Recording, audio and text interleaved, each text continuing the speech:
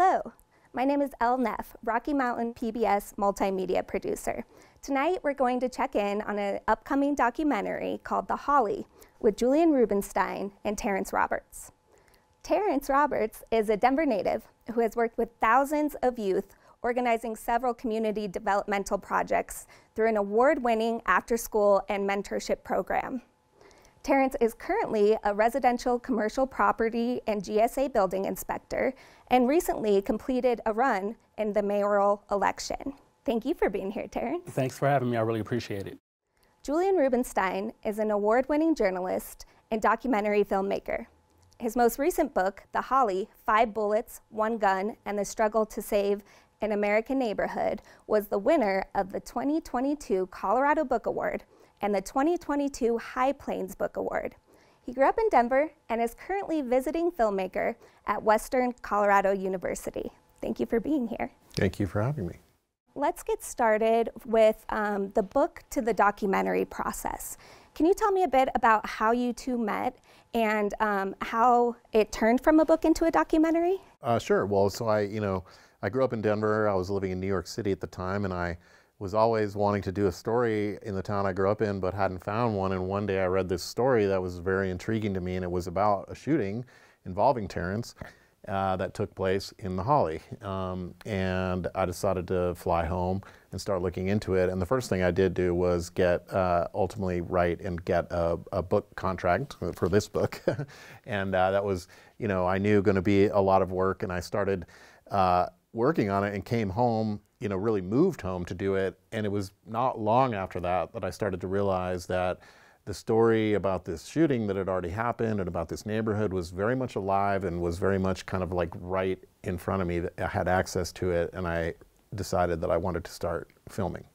Great. And then how did you two build trust along this process, having not known each other in the first place and with it being such a heavy issue? Me, I felt like I had nothing to lose. I knew I was attacked.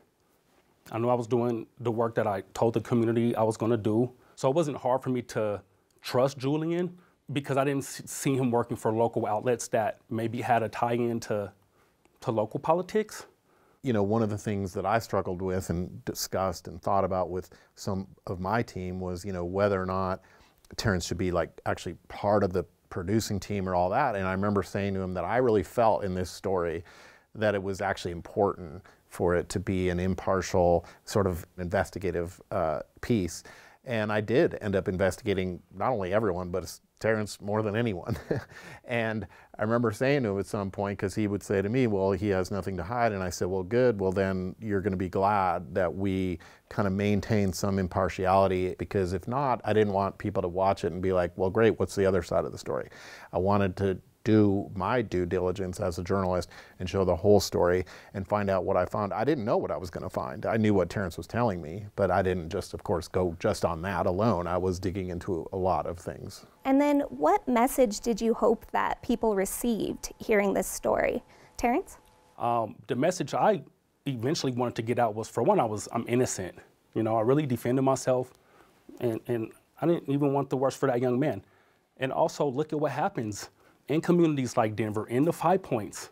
Denver is the second most gentrified city in the United States, behind San Francisco, that got $1 trillion tech boom. Who's gentrified? African Americans. You don't see black people in Denver anywhere anymore. We had some of the most historic African American communities in all of the nation. And that's my main issue, I'm not gonna say issue, message. I don't wanna hark on gang violence and negativity, but kids get killed in Denver just like in LA. We're not as big as LA, but for per capita, it hurts our families. Women get hurt in the metro area, get killed. This is not just the ski capital of the United States. This is a real city with real poverty, real people, real migrants, real immigrants, 2 separate things, and real historical communities of people of color and poor white people too. We're a metropolis that needs support in those avenues, and that story's not coming out about Denver, and I think that's very important for people to hear and know. And what about you, Julian? For me, when I started, without a doubt, and I want to sort of make clear how I approach it, because I approached it just trying to get to the truth originally. I didn't know, I knew the story contained so many issues, and I wanted to illuminate what I could.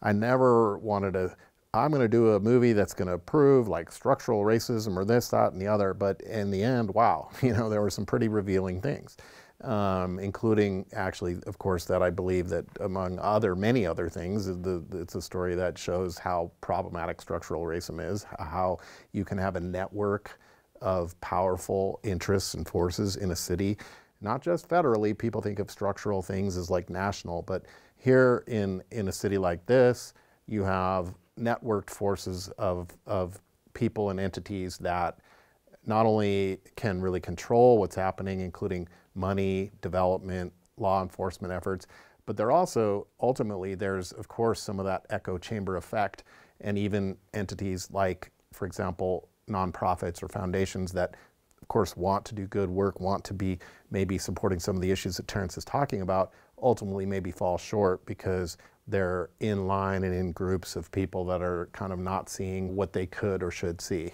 And the other thing that, of course, I did include in the film, and something that was very hard for me to sort of like accept and deal with, which was some real failures in journalism in terms of the coverage, both of the case and of the community over the years. And then you brought up gentrification. Can you explain more of the ties to gentrification and gang violence? So when you get neighborhoods like the 5 Points that really weren't getting some of the small business loans, grants that dealt with redlining, or Northeast Park Hill, people grow up in poverty, there's anger. Same thing happened in South Central LA, same thing happened in Chicago. Someone gets killed, there's a retaliatory shooting. So it starts with the violence, because poverty breeds violence, and then you have families saying, man, I can't even get a small business loan, someone just got killed on my corner. It's really not the historical 5 Points it used to be. So now people are afraid, people are depressed. So now other people move in. We do have a young white couple who does come from generational wealth, who does have a college degree, who is mentally stable-minded or hasn't dealt with homicides and food stamps and freezing in Denver. And they come in, they have the money to open a storefront. They have the money to open a restaurant. So while other families can move into the 5 Points or to Northeast Park Hill, renovate their homes, open businesses, live safely, there's families who've been here forever who are still poor, and their kids are joining negative peer groups because they have to feel safe. And African Americans right now in Denver are being pushed into Aurora and being pushed into far northeast Denver and into the west side. But central Denver, we don't really see that many African American families like it used to be. We're talking about the historical 5 Points in Northeast Park Hill.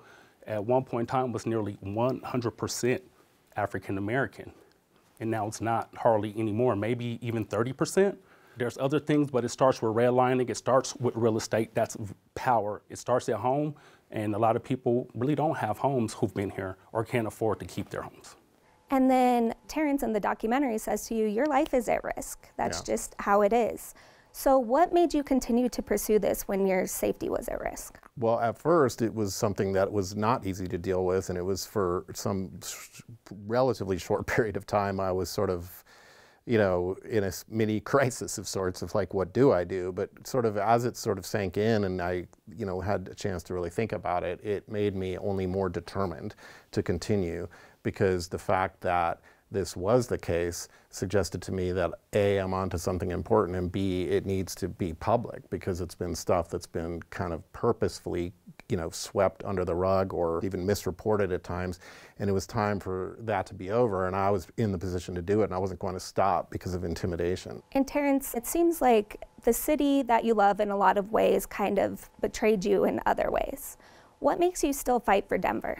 I love Denver still, but man, I'm getting literal messages almost daily. It's slowed down a lot. People from Australia, people from Houston, Dallas, Los Angeles, all over the world saying, yo, I seen the Holly, you're an inspiration. That's great that it's reaching that far. So many people, white people, black people, Latino people, older people, younger people, and it gives me a bigger purview over the community that I'm fighting for anyways. I'm fighting for all communities, but I'm from Park Hill, and that still carries weight. And I'll never forget my community.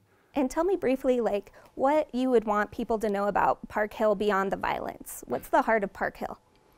Park Hill was literally like a block party every day, just because we knew each other. From the Holly to the Dahlia, just from walking past people's blocks. I mean, you know, we're people of color. We have music blasting out of our cars. We do barbecues. We have loud music. We like that kind of stuff. People dance in the street. You know, it's a tribal thing. It's literally more, we use the word community, but it's tribal behavior, you know, and it's a culture. You know, Park Hill has a culture. The Five Points has a culture. I mean, there's so much I could go on and on about. It'd be a rant about positivity about Park Hill. So I just want to add to that because the supporters from the community are the biggest supporters of the project. I mean, they're the reason we won the audience award at the Denver Film Festival. It was packed. You know, this is a community in which there were tons of activists, tons, including arguably the center of Denver's civil rights movement was right there in Holly Square. What I'm trying to do is look at then why did that place turn into a place that was over-policed? Let's think about that. And let's think about what that cycle is and why that continues to happen. And then I think we'll move on now to what's happened since the documentary. And I want to start with the passing of your father, Pastor George Roberts, since the filming. It was clear that he was by your side through the good and the bad. How did his passing impact your work? You know, my dad used to always say before he passed, like, we're not activists anymore. Because I have my own children, and I have my own work and my own career. So my dad just really taught me it's okay, T, if you don't want to do it, you don't have to. What more can you do anyways? And then how did completing the book and the documentary, The Holly, impact your trajectory of work? Well, you know, it's still, we talk about this sometimes. I mean, the story is sort of still going. I mean, we were invited to screen it, you know, in LA because we were under consideration for the Oscars. We did not get the nomination, but that's fine because it was just more people finding it. And now I'm also, you know, teaching documentary film, and I don't know what my next project is yet. People ask me all the time, but don't know yet. But it's just been really an eye-opening process from beginning and still going, you know. And Terrance, what's your greatest hope for the Holly? Whatever happens there in that space, I hope it's something for youth, for women, for the community, whatever that is. I'm not there to make that decision anymore. So whatever's there, I just hope that, you know, the Holly become a block party again like it used to be, and it's just safe and everyone's welcome. And it's possible. Yeah. I believe it's going to happen. Well, thank you both for all the work you put into this and for sharing your stories and for chatting with me today. Thanks for having us. Thanks a lot.